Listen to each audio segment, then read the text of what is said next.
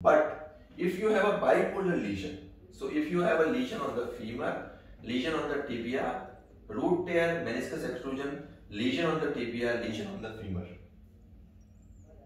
and hyperintensity on the femur and tibia condyle, then you are almost going into the stage that you can consider a unicondylar knee replacement. So that is called as a UKA, because in this stage, if you have a bipolar lesion of the cartilage on the femur and tibia, anteromedial arthritis of the knee, then these conditions cannot be adequately addressed by an arthroscopic modality.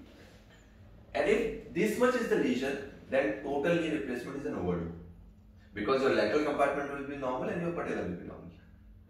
So at this point of at this stage, you can consider doing a procedure what is called as a unicondylar knee replacement.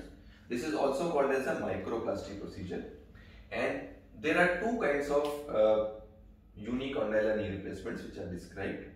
One is a mobile bearing and one is a fixed bearing. The mobile bearing is the Oxford group, which is promoted by Zimmer Biomet, and the fixed bearing are a number of others like from Stryker and Defect. If you have an ACL intact, you can do a mobile bearing. But if you have an ACL torn, you cannot do a mobile bearing. But the advantage of doing a mobile bearing knee is its survivorship is long and the rate of wear is very, very low in a mobile bearing. In a fixed bearing uni, the wear rates and rate of loosening is high.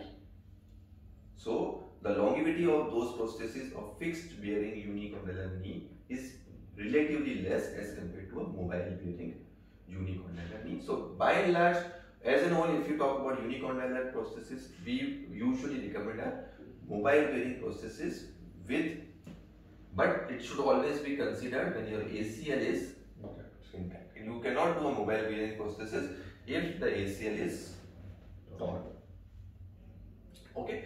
Now, if we talk about this microplasty procedure or a mobile bearing procedure, many students argue that total knee replacement is a very predictable surgery and with a very good long-term results. So why cannot we do a total knee replacement for these kind of conditions? So there are some advantages in doing a microplasty or a mobile bearing unicompartmental knee arthroplasty as compared to a total knee arthroplasty. So what are they? So there are some surgical result oriented factors and some medical factors. So let's talk about one by one. The advantages of unicondylar knee over a total knee replacement in this kind of scenario which we have talked. Okay. So the longevity is almost the same.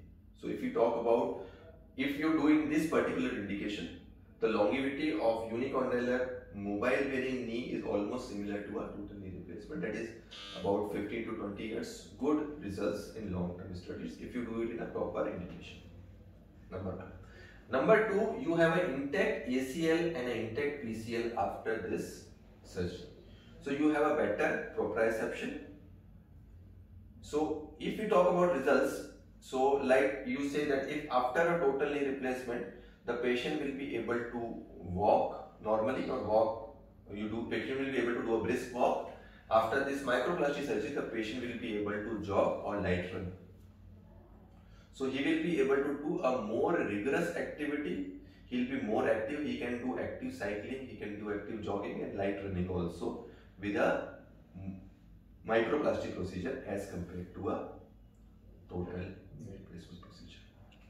The surgical interventional surgical is less. The duration of hospital stay is less. You can have a faster or a quicker recovery.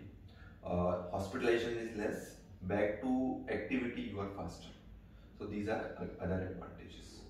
If you talk about medical part, so the chances of medical complications are less. Okay. So sometimes if these indications are fulfilled, you can also do this surgery in elderly population, like 70 to 80 years of age. Sometimes you have a high risk patient. So medical risks are less.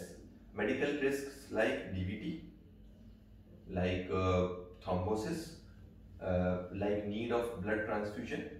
So all other medical comorbid risk of cardiovascular events is less in uni as compared to total, because the magnitude of the surgery is smaller. The chances of infection overall is half in a unicondylar knee replacement as compared to total knee replacement. So we talk about 1% risk of infection in a total knee replacement, and this is about 0.5%. So the overall risk of infection is also. So if these indications are satisfied, then in a properly indicated patient, a unicondylar knee replacement or a microplasty will be a good option. Okay. Any questions? Yes, sir. Why is it called a microplasty technique? So microplasty is basically an instrumentation technique, and it is called because this special instrumentation are developed which can do the surgery with minimal incision and minimal damage to the soft tissue. So that is why it is called as a microplasty. So microplasty is basically an instrumentation technique which was developed by biomedical. So if a patient has done unicondylar knee replacement and subsequently he develops lateral compartment osteoarthritis also, so can this UKR be easily turned into? Yes, it is the advantage of UKR over a STO, because sometimes you have a patient in which you can do a UKR and STO both. With same indication you can do an STO also and you can do a UKR also. But revising a STO is much more difficult than revising a uni. So revision of uni is easy. You have to use the same incision, same cuts. You have to just remove the implants, make cuts, and do the TKR as it is. The anatomy of the knee is not changed as compared to a high tibial osteoarthritis. So conversion of uni to a total knee replacement is not as difficult a surgery as conversion of a HTO to a total knee replacement surgery. One question: by chance the unicondylar get infected, in revision we do the same UKR or? So this is a difficult question. If infection is always a trouble, so infection in any orthopedic surgery will be an issue. So that will be, the treatment has to be individualized. Sometimes you need to do a debridement, removal of implant, and you do the uni totally in the other setting. Sometimes you can do just, depending on the culture reports, you need to do wash and you can revise it. But infection becomes a case specific thing. So if there is an infection after a unicondylar knee replacement, you have to address it appropriately as per the condition. There is no written norms as to how an infection after a unicondylar knee should be treated. You have to individualize it and treat it accordingly to the same patient. Okay, thank you.